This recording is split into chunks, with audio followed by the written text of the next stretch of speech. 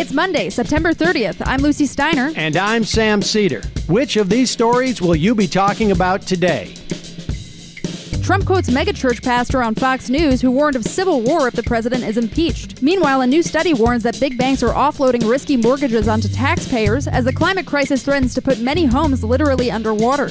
And lastly, a federal judge blocks a Trump administration regulation that would keep migrant families detained for lengthy periods of time. You are listening to Majority FM's AM Quickie, and these are the stories you need to know.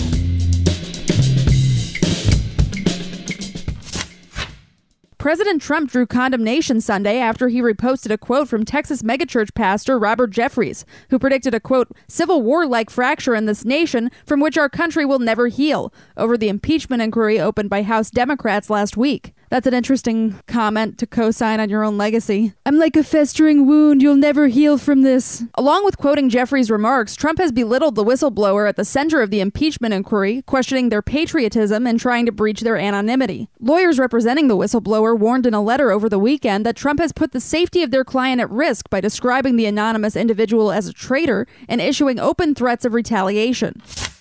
New research from the New York Times suggests banks are shifting mortgages made riskier by the climate emergency over to financial institutions backed by U.S. taxpayers. Findings that, quote, echo the subprime lending crisis of 2008, when unexpected drops in home values cascaded through the economy and triggered recession. Researchers analyzed how lenders have handled mortgages in U.S. regions hit by destructive hurricanes between 2004 and 2012, and found that after those hurricanes, lenders increased by almost 10% the share of those mortgages that they sold to Fannie Mae and Freddie Mac, government-sponsored enterprises whose debts are backed by taxpayers. As extreme weather worsens, the growing number of homeowners impacted by natural disasters could default on their mortgages, which, according to the new paper, banks will sell to Fannie and Freddie and lead to a financial crisis that will be felt across the country, perhaps the world.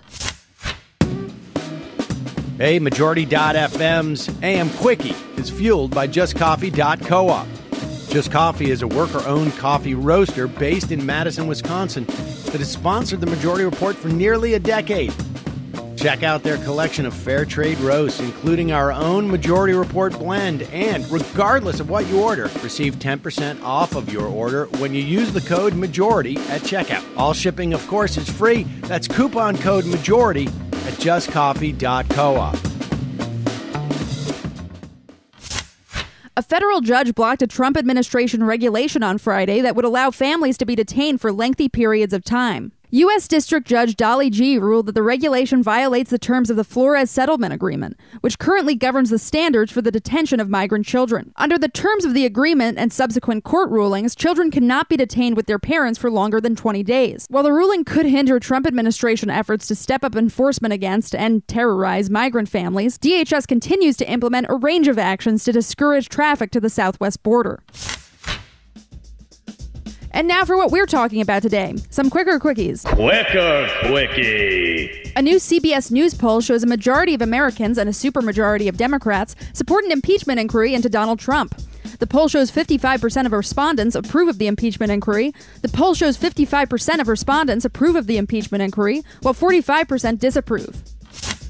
The New York Times reports that Joe Biden's presidential campaign has sharply scaled back his online advertising, cutting spending so severely since August that he is now investing only a fraction of what his top rivals are on Facebook and Google.